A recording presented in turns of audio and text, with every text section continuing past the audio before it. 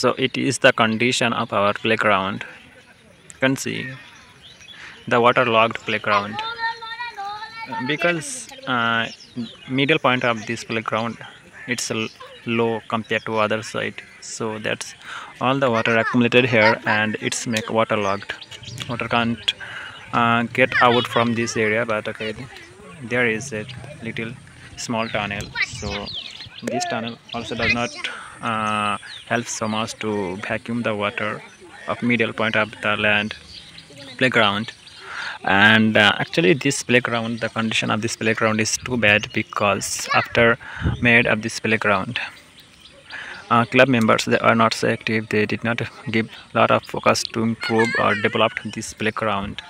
And only this reason you can notice people, they are using only single playground. Okay, that's we have in our village, but still people's using to keep their things. You can notice there are people, they are keeping their things over there. So now club members, they are active and they made these fans, you can notice over there. So there is a fence, that's a new fence, and only that's reason it is little protected in this season. Otherwise people, they will use this club land to keep their things, to just dry their fiber of the jute and also the stick of the jute. But now they are not using, only club members that's active. You can see there is some club members that are just making their time, they are hanging out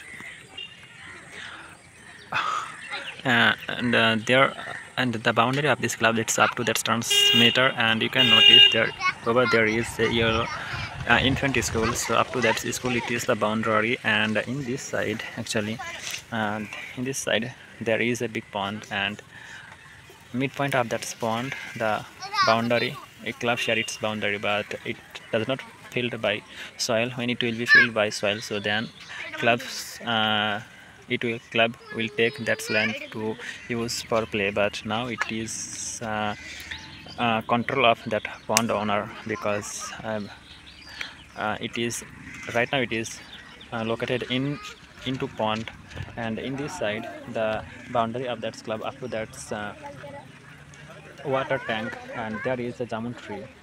So that's, and only that's the reason. And you can see here is uh, some boys, they are playing, they are just playing some fun tricks they are playing. So yeah, it's little bit about my playground, and it's my chair. You can see it's a water, this log actually.